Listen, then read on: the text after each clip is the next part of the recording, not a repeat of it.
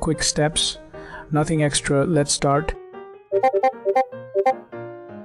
In the first step, go to Settings. Next, select Safari. Later, turn on Downloads. In the next step, open Safari browser. Next, look up Opera GX iOS, then access the official web page.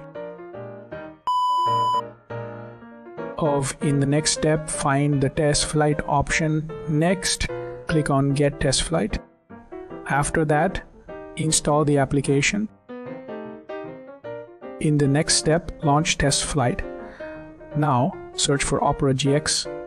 Then press Accept and Install.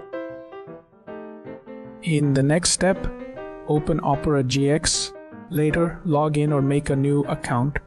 After that, adjust settings if required. You are good to go.